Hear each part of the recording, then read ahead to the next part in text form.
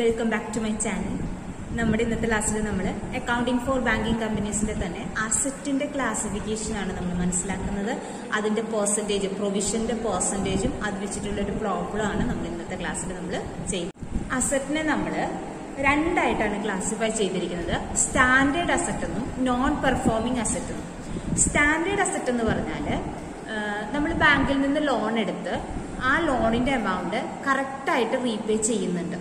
അങ്ങനെയുള്ള അസറ്റിനെയാണ് നമ്മൾ standard asset എന്ന് പറയാം. ഇതിന് മാറ്റിവെക്കുന്ന പ്രൊവിഷന്റെ പെർസെന്റേജ് 0.40% ആണ്. അത് നമ്മൾ നോട്ട് ചെയ്ത് വെക്കാം. അപ്പോൾ നമ്മുടെ ഫസ്റ്റത്തെ ക്ലാസിഫിക്കേഷൻ സ്റ്റാൻഡേർഡ് അസറ്റ് ആണ്. സ്റ്റാൻഡേർഡ് അസറ്റ് എന്ന് പറഞ്ഞാൽ കറക്റ്റായിട്ട് ലോൺ റീപേ ചെയ്യുന്നുണ്ട്. അങ്ങനെയുള്ളതിനെയാണ് നമ്മൾ സ്റ്റാൻഡേർഡ് അസറ്റ് എന്ന് പറയാം. അതിന് മാറ്റിവെക്കുന്ന പ്രൊവിഷന്റെ പെർസെന്റേജ് 0.40% ആണ്. അടുത്ത ടൈപ്പ് ക്ലാസിഫിക്കേഷൻ ആണ് non performing asset. Non performing asset എന്ന് പറഞ്ഞാൽ ബാങ്കിൽ നിന്ന് ലോൺ എടുത്തിട്ട് അത് കറക്റ്റായിട്ട് റീപേ ചെയ്യുന്നില്ല. അങ്ങനെയുള്ള അസറ്റിനെയാണ് നമ്മൾ നോൺ പെർഫോമിംഗ് അസറ്റ് അല്ലെങ്കിൽ NPA എന്ന് പറയാം.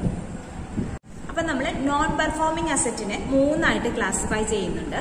സബ്സ്റ്റാൻഡേർഡ് അസറ്റ്, അതേപോലെ തന്നെ doubtful asset, next loss asset. അങ്ങനെ മൂന്നായിട്ട് ക്ലാസിഫൈ ചെയ്യുന്നുണ്ട്. സബ്സ്റ്റാൻഡേർഡ് അസറ്റ് എന്ന് പറഞ്ഞാൽ ലോൺ റീപേ ചെയ്യുന്നില്ല, ഒരു വർഷം വരെ ലോൺ റീപേ ചെയ്യാത്ത കാറ്റഗറിനെയാണ് നമ്മൾ സബ്സ്റ്റാൻഡേർഡ് അസറ്റ് എന്ന് പറയുന്നത്. അപ്പോൾ ഒരു വർഷം വരെ അയാൾ ലോൺ റീപേ ചെയ്യുന്നില്ല, ഈ കാറ്റഗറിനെയാണ് നമ്മൾ സബ്സ്റ്റാൻഡേർഡ് അസറ്റ് എന്ന് പറയാം.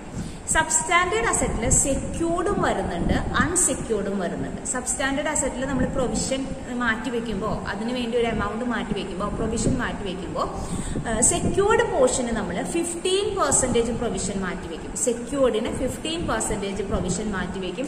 അതേപോലെ തന്നെ അൺസെക്യൂർഡ് ആണെങ്കിൽ നമ്മൾ 25% പ്രൊവിഷൻ അതിന് മാറ്റിവെക്കും. ഇതാണ് first category. First category substandard asset. Next classification ആണ് ഡൗട്ട്ഫുൾ അസറ്റ്.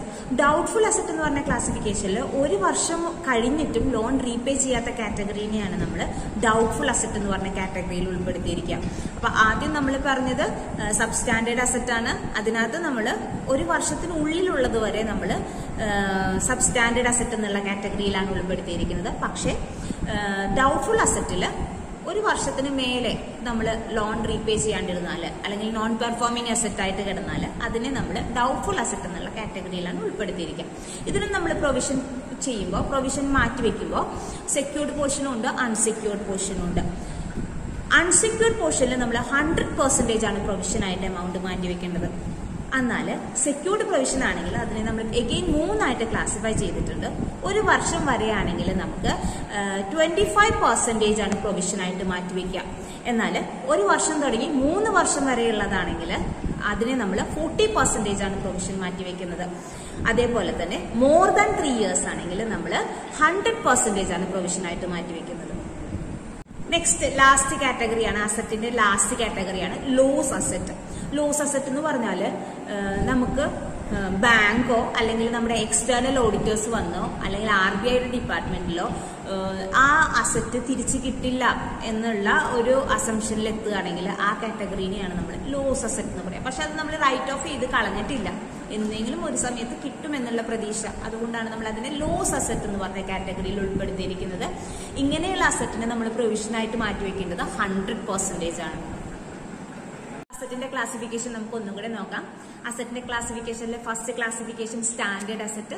സ്റ്റാൻഡേർഡ് അസറ്റിൽ നമ്മൾ പ്രൊവിഷനായിട്ട് മാറ്റിവെക്കേണ്ടത് 0.40%. Next category non performing asset. Non performing അസറ്റിൽ നമുക്ക് 3 ക്ലാസിഫിക്കേഷൻ വരുന്നുണ്ട്. First classification substandard asset. സബ്സ്റ്റാൻഡേർഡിൽ നമ്മൾ സെക്യൂർഡ് പോർഷനും വരുന്നുണ്ട്, അൺസെക്യൂർഡ് പോർഷനും വരുന്നുണ്ട്. സെക്യൂർഡ് പോർഷൻ വരുമ്പോൾ 15% പ്രൊവിഷൻ മാറ്റിവെക്കണം. അൺസെക്യൂർഡ് പോർഷൻ വരുമ്പോൾ നമുക്ക് 25% പ്രൊവിഷൻ മാറ്റിവെക്കണം. ഇനി നെക്സ്റ്റ് കാറ്റഗറി ഡൗട്ട്ഫുൾ അസറ്റ് ആണ്. ഡൗട്ട്ഫുൾ അസറ്റിലും സെക്യൂർഡും അൺസെക്യൂർഡും വരുന്നുണ്ട്. അൺസെക്യൂർഡ് ആണെങ്കിൽ 100% പ്രൊവിഷന് വേണ്ടി മാറ്റിവെക്കണം. അതേപോലെ തന്നെ സെക്യൂർഡ് ആണെങ്കിൽ 3 ക്ലാസിഫിക്കേഷൻ ഉണ്ട്. അപ് ടു 1 year ആണെങ്കിൽ 25%, 1 year to 3 year ആണെങ്കിൽ 40%, മോർ ദാൻ 3 years ആണെങ്കിൽ 100%. ഇനി ലോസ് അസറ്റ് ആണെങ്കിൽ 100% പ്രൊവിഷന് വേണ്ടി നമ്മൾ മാറ്റിവെക്കണം. അപ്പൊ നമുക്ക് ഇത് വെച്ചുള്ള ഒരു പ്രോബ്ലം ചെയ്യാം. ക്വസ്റ്റ്യൻ ശ്രദ്ധിച്ച് കേട്ടോളൂ. While closing books of a bank, Following information are available above its advances. You are required to calculate amount of provision to be made by the bank.